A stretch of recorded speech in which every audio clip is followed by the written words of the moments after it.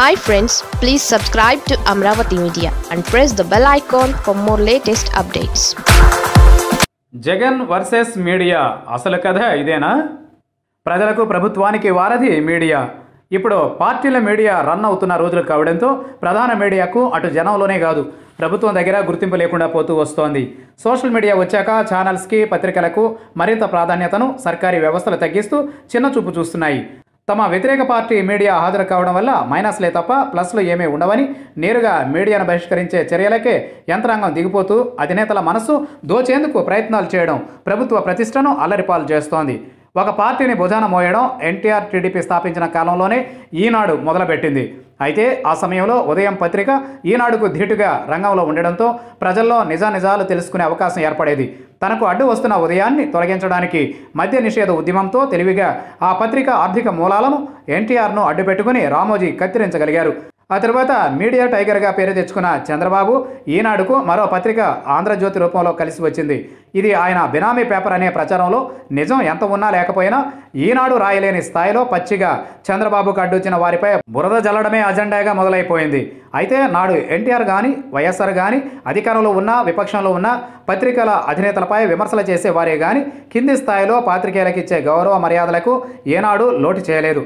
చంద్రబాబు తొలి దఫా ముఖ్యమంత్రిగా ఉన్నప్పుడు ఎలక్ట్రానిక్ మీడియా అప్పుడప్పుడే రంగప్రవేశం చేస్తున్న రోజుల్లో ఈటీవీ, జెమిని మాత్రమే ఆయన జమానాలో ఛానల్స్గా ఉండేవి.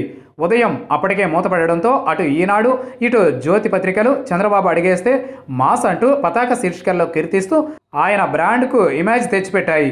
ఆ తర్వాత ఆయన వైఎస్ చేతిలో పరాజయం చెందడానికి ముందు టీవీ9 రంగంలోకి దిగడం, ఆ channel సక్సెస్తో NTV, TV5, I news అంటూ పులోమని కొత్త సాంకేతిక ప్రభంజనం మొదలైంది. వీటిలో కూడా చంద్రబాబు తమ పార్టీ సానుభూతి పరులతో ఛానల్స్ పెట్టించడంతో వైఎస్ఆర్ సైతం సొంత మీడియా ఒకటి లేకపోతే చంద్రబాబు చెప్పిందే నిజమని ప్రజలు భ్రమపడతారని గుర్తించి సాక్షి మీడియాను ప్రారంభించారు. ఎప్పుడైతే సాక్షి మొదలైందో టీడీపీ చేసే ప్రచారాలకు అడుగడుగునా అవరోధాలు ఏర్పడ్డాయి. అయినా కానీ సాక్షి మీడియాను చంద్రబాబు అంటుకో విమర్శించేవారే కానీ ముఖ్యమంత్రి పర్యటనలకు నో చెప్పింది లేదు. వైఎస్ సైతం అసెంబ్లీలోనూ బయట కూడా చంద్రబాబు మీడియాపై విమర్శలు చేసేవారే కానీ ఆ సంస్థల మీడియా ప్రతినిధులతో సఖ్యతగానే ఉండేవారు. అయితే 2014 తర్వాత అధికారంలోకి వచ్చిన చంద్రబాబు ట్రెండ్ మార్చారు. తన అనుకూల మీడియాకు అసెంబ్లీ సమావేశాల వంటివి కోట్ల రూపాయల ప్రజల డబ్బు ఇచ్చి పనికి ఆహార పథకం అమలు చేశారు. ఇది తీవ్ర విమర్శలకు తెరతీసింది.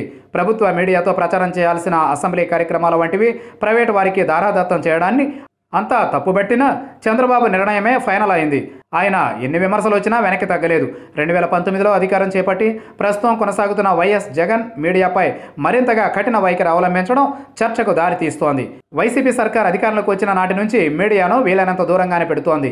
తెలుగుదేశం మీడియా తమ కార్యక్రమాలకు రావడం వల్ల ఒరిగే ప్రయోజనం కన్నా నష్టమే అధికమని అధినేత జగన్కి కొందరు నూరిపోయడంతో ఆయన మీడియాతో సంబంధం లేనట్లు వ్యవహారం సాగిస్తున్నట్లు విమర్శలు వినిపిస్తున్నాయి.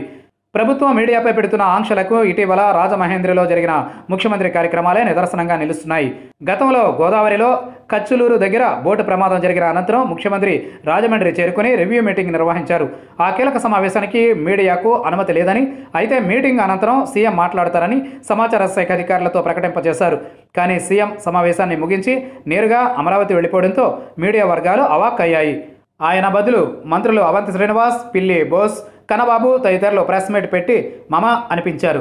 నాడు ప్రమాదంపై ప్రశ్నలు ఎదుర్కోలేకే ముఖ్యమంత్రి పలాయనమని రొటీన్గానే టీడీపీ మీడియాకు జగన్ ఐటమ్గా మారిపోయారు.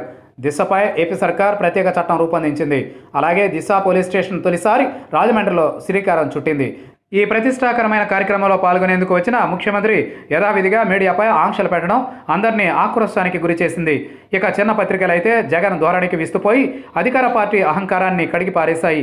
కొన్ని పత్రికలైతే ఎంట్రీకి నో అన్నందున వార్తలు ప్రచురించడం లేదంటూ పతాక శీర్షికలు పెట్టి జగన్ గాలి తీసేశాయి. ఏవో కొన్ని పత్రికలు, ఛానల్స్ తమకు వ్యతిరేకమని, మొత్తం వ్యవస్థపైనే కక్ష సాధింపు ధోరణి ఏంటని ఈ వ్యవహారాలపై ప్రజాస్వామ్యవాదులు ప్రశ్నిస్తున్నారు. జగన్ వెనుక ఉన్న కోటరీ ఆయన్ను తప్పుదారి పట్టిస్తుందా, లేక ముఖ్యమంత్రి తన భజన మీడియా తనకు ఉన్నందున వేరే వారు అవసరం లేదని నిర్ణయించారా అన్నది తేలాలి.